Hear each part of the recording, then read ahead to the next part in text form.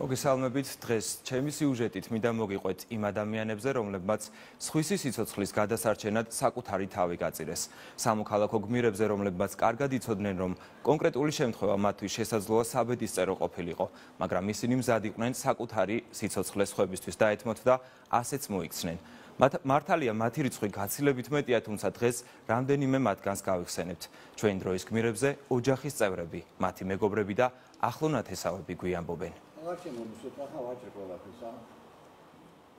მე ვარ მაიანი კურაძე, მირაკლი ქუთათელაძის მეუღლე, ის იყო საპატრულო პოლიციის თანამშრომელი და იყო 36 წლის. ზურა მუზაშვილის მეგობარი. ზურამ თავი გასწირა 13 ივნისის სტიქიის დროს. ოთო გურგენიშვილის დედა. ჩემი შვილი არის პოეტი. ვანო გოლაშვილის მეუღლე. ვანო იყო სპეცრაზმელი 41 წლის, რომელიც დაიღუპა ბერი გაბრიელ სალოსის ქუჩაზე ჩატარებული სპეცოპერაციის დროს. მე ვარ გურამ თოფჩიშვილის და ჩემი ძმა მუშაობდა საპატრულო პოლიციაში.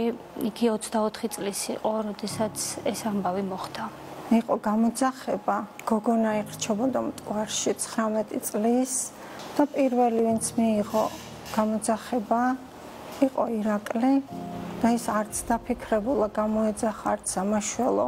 პირდაპირ გადაეშვა ხიდიდან მის გადასარჩენად. დილდან ბავშვთან ერთად ვიყავი გასული. ვერ მოვახერხე ის, რომ ტელევიზორი ჩამერთო და ინფორმაციას მეყურებია. ვანოს დედამ დამირეკა, რომ სპეცოპერაცია მიმდინარეობს, სპეცნაზელია დაჭრილი და ვანო როგორ არის, თუ გაქვს ვანოსთან კონტაქტი. დაურეკე ვანოს ან პასუხობდა. მოდიოდა მანქანა ძალიან დიდი სისწრაფით წინ ეფარებოდა სამარშრუტო ტაქსი. გოგონა გადადიოდა ქუჩაზე და ჩემმა შვილმა კრა ხელი მას რომ გადაერჩინა და თვითონ დაეჯახა ეს სწრაფად მომავალი მანქანა. ოთოს ეგონა რომ გადმოხტებოდა, მაგრამ ვერ მოასწრო. მართავდა 20 წლის ახალგაზრდა ბიჭი, რომელსაც მუხრუჭი და გაზი აერია ერთმანეთში. დამსვენებელთა უსაფრთხოების მიზნით თბილისიდან გააგზავნეს 200 პატრულის თანამშრომელი და მათ შორის იყო გურამიც. როდესაც პატრულირებდა, მას შემოესმა ქალის ყვირილის ხმა, რომელიც ითხოვდა დახმარებას. მართლაც ძალიან რთული მდგომარეობა დახვდა, რადგან წყალში იყო 2 მცირეწლოვანი ბავშვი და მათი მამა, რომელიც ვერ ახერხებდა გამოსვლას. 13 ივნისის სტიქიის დროს მე და ზურაბი ერთად ვეხმარებოდით სტიქიის ზონაში მოხვედრილ ადამიანებს. ვცდილობდით მათ გამოყვანას. ზურამ 7 ადამიანის სიცოცხლე გადაარჩინა, მათ შორის ჩემიც. ებრძოდა ტალღებს, მტკვრის დინებას, აბობოქრებულ მტკვარს, რომ გამოეყვანა ეს გოგონა. მან შეეძლო მისი გამოყვანა და უკვე გამოძახებული სამაშველოზე მიწოდება. ანუ ეს გოგონა იხსნა სიკვდილისაგან, მაგრამ თვითონ ვერ მოახერხა გამოსვლა. ქვიშიანი წყალი იყო მიზეზი დახრჩობის, ასფიქსია უფიქსირდება. დამირეკა თანამშრომელმა და მითხრა, რომ დაჭრილია, ჩაუტარდა ოპერაცია, არის მძიმედ. და როცა მივედი ექიმმა მითხრა, რომ კლინიკური სიკვდილი უკვე 3-ჯერ განიცადა, რამდენჯერ გამორთეს აპარატიდან, გადარჩენის შანსი არანაირი არ ქონდა. 2 ბავშვი გადაარჩინა, როდესაც უკვე მესამედ მამის გადასარჩენად შევიდა.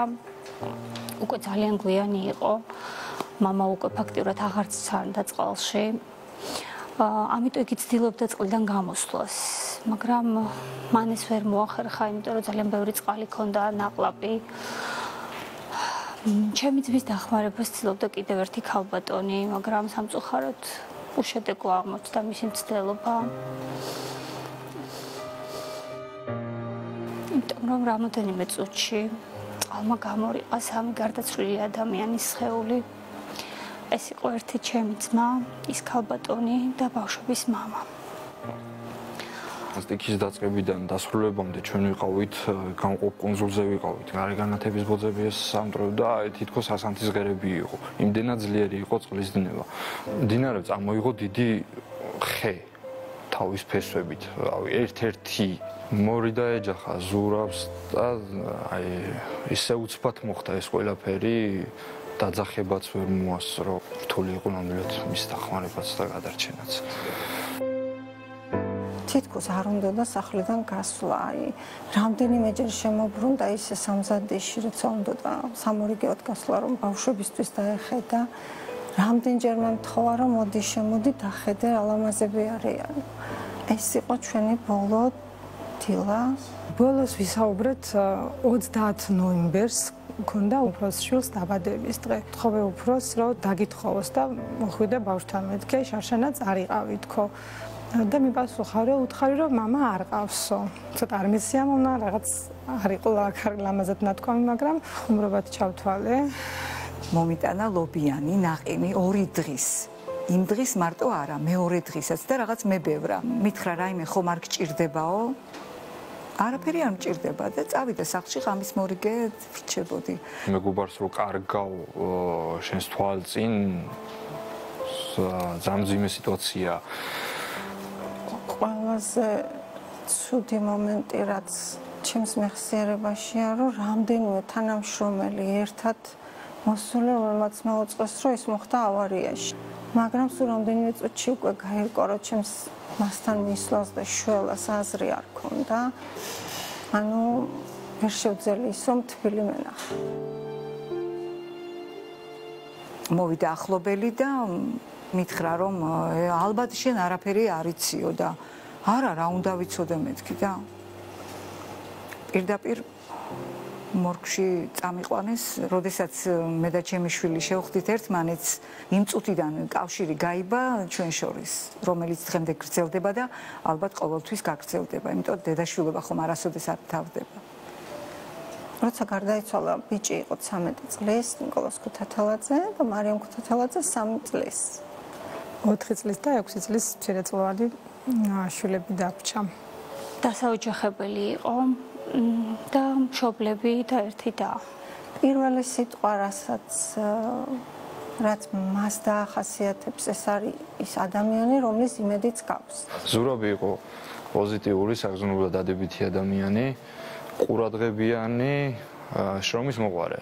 პასუხისგებლობა ჰქონდა საოცრად დიდი. ვერ მოისყიდიდი ოთოს ვერაფრით.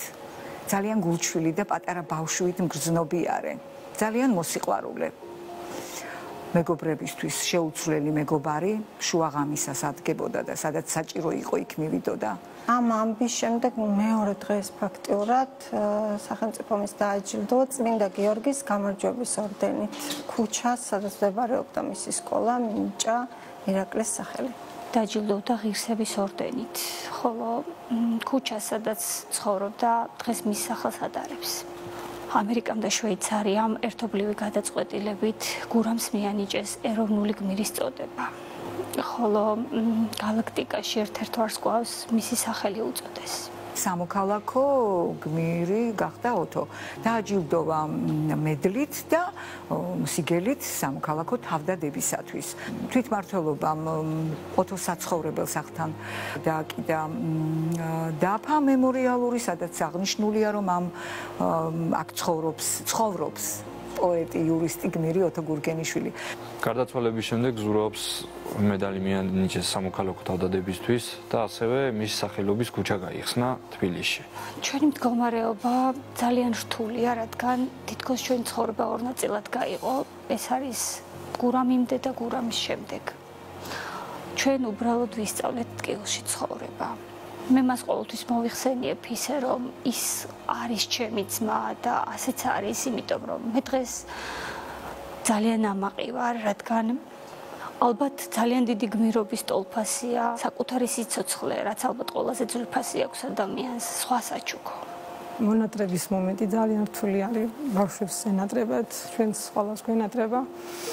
მაგრამ ამავდროულად ძალიან ამაყები ვართ. დაიცვა თავის სამშობლო, თავის ხალხი. აბსურდია, რომ შეეგო ადამიანიმ რეალობას, რომ ასეთი ადამიანი ეხა არ არის ჩემს გვერდით, რაც გვანუგეშებს ჩვენ ოჯახს და განსაკუთრებით მე და შვილებს, რომელსაც აკლია მისი სითბო, მზრუნველობა, არის ის ძალა იმ სიკეთისა, რაც მან გააკეთა. ყველანაირად მისი სული სიახლოვეს ყოველთვის გრძნობთ, ის ყოველთვის კარნახობს, როგორ მოვიქცეთ, ის არასდროს არ მიგვხვდებით, დარწმუნებული ვარ. მე ამაყი ვარ დღეს, იმიტომ რომ ის ჩემი ძმა არის. მე შვილი საგლოვი არ მყავს. სად მყავს საგლოვი შვილი? ჩემი შვილით უნდა იამაყოს მთელმა საქართველომ და არა მარტო საქართველომ. მე რატომ უნდა ვიგლოვო? არავითარ შემთხვევაში. მე დავდივარ და ვამაყობ ჩემი შვილით, რომელიც მე ერთი უბრალო ფარმაცევტიკალი ვარ. მე გმირი კაცის დედა ვარ. გმირი კაცის დედა. ალბათ ძალიან რთულია უყურო ამ კადრებს და ცრემლი არ მოგადგეს თვალზე. დიდი მადლობა უჩა კიდევ ერთხელ რომ შეგვახსენეთ ჩვენი დროის გმირები, რომლებმაც დაუფიქრებლად გაწირეს თავისი სიცოცხლე სხვის გადასარჩენად. მადლობა უჩა და მადლობა მათ ყველას სათითაოდ. და დიდი მადლობა ნამდვილად მთელმა საქართველომ უნდა იამაყოს ბოლო სიტყვები ასეთი იყო უჩას რეპორტაჟიდან და ნამდვილად მთელი საქართველო ამაყობს ამ ადამიანებით და სამწუხაროდ ჩვენი ქრონომეტრაჟი არ მოგცემდა იმის საშუალებას რომ ყველა გმირზე გვესაუბრა. საქართველოს საბედნიეროდ ყავს გმირები, რომლებმაც საკუთარი სიცოცხლე გაწერეს სხვების გადასარჩენად და ჩვენ ნამდვილად ვამაყობთ ამ ადამიანებით და მადლობა უჩას რომ რამდენიმე მათგანი ჩვენ კიდევ ერთხელ შეგვახსენა. რაც ყველაზე მნიშვნელოვანია, ისინი არც დაფიქრებულან ისე გაწირეს საკუთარი სიცოცხლე სხვის გადასარჩენად და მართლა ჩვენი ვალია ვისაუბროთ იმ ადამიანებზე, რომლებმაც ესეთი მნიშვნელოვანი სამოქალაქო პასუხისგებლობა გამოავლინეს.